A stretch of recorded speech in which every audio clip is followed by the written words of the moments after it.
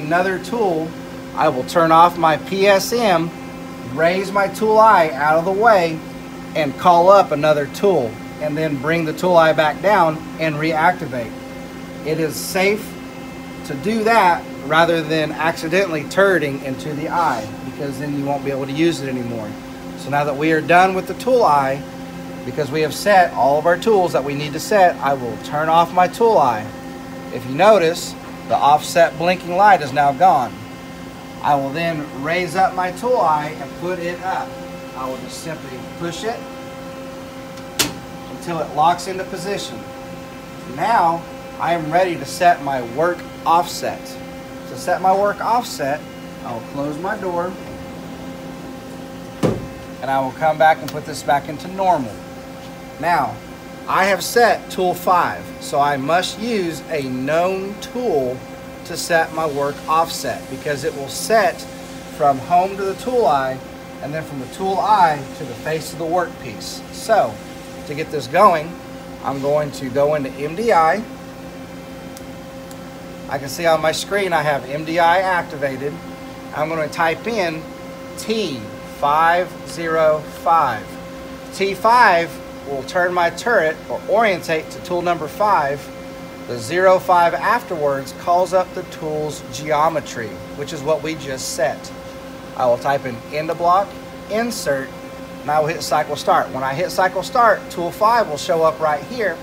Also, if tool 5 is not the orientated tool, it will orientate to that tool. So as I hit cycle start, you will notice that tool 505 is now active. During this process, we will not hit reset until we are done. So, to see what I'm doing, I will release my door interlock. I will also open my door, and I will turn on my spindle. To do this, I must be in a manual mode, and then I will come down here to the bottom right, and I will turn my spindle on manually. Now to do this, if you'll notice, I have a speed indicator that tells me how fast I can go. Never start your spindle full speed. Always start it at the lowest amount. So if I come back up to my machine, on my screen, I will go to position. From my position page, it will show me what the actual speed is of my RPM, of my spindle. I want to be about 500 for steel, about 800 for aluminum. So I'll come back down and start increasing my increments.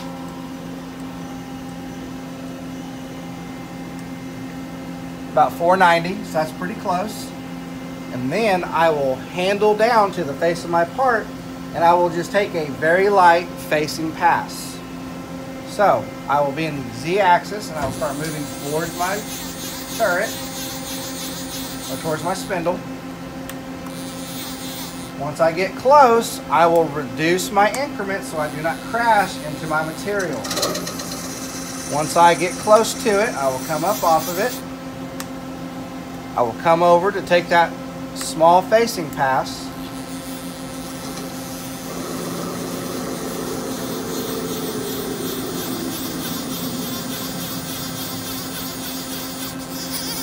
Notice that when I'm doing this, I am not moving in the Z axis. I am only moving in the X. So from here, I do not want to move in the Z axis at all, because I have to set that location so that the machine knows how far it is from the tool eye to this location. That is how I set my work offsets. So I will come back to my spindle manual and I will turn it off. I will not hit reset, because I will have to restart. I will come back up to my screen and I will go into the offsets setting page. And if you notice, I have down here offsets, setting, and work offsets. As I said, we will come to our work offsets. I am using G54. I will erase what was originally in there, and I will simply go Z0 soft key measure. That tool is 10 inches, 90 thousandths and 1/10 from the tool eye to the face of my workpiece. Now, to see if you've set this correctly, we can take our G54 Z location. We can add it, which is 10 inches, to to our offsets. Remember the geometry, 5 inches, 800 thousandths. So 10 plus 5 and 800 thousandths should be about 15 inches, 800 thousandths. That looks really close. If I was to add up those two numbers, I should get exactly 15 inches, 899 thousandths and 1/10. With those two numbers adding up, that is the total distance from home to the face of my part. If those numbers do not add up, you will have a problem. More often than not, you will have the 15 inches, 899 thousandths in your work offset page. That is not correct. Once you do have all this correct, I will send my machine back home by closing my door and going into the Z0 return. I will go plus in X, plus in Z.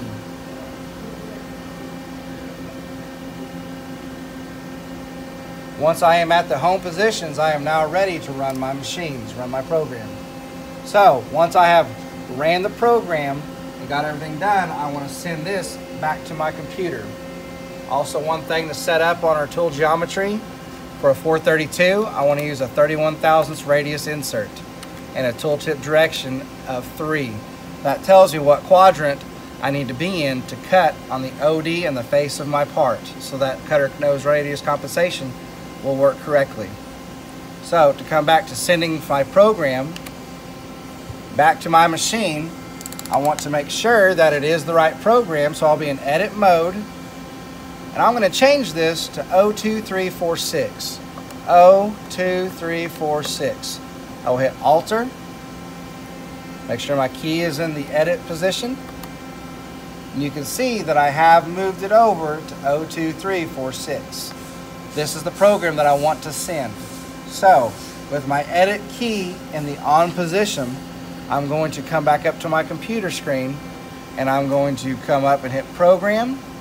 I will hit Operation, Punch. When I hit Punch, this will take my program from the controller to the computer. So before I hit the punch, I have to do this in reverse. I have to get my computer ready to read my program. So if we come back down to my computer screen,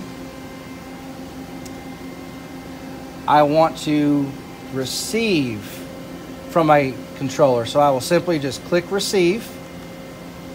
It is now in a ready state, ready to receive. So I come back up to my controls and I will hit Punch. When I hit Punch, Execute, it will start outputting my program. Once it has output my program, I come back to my screen.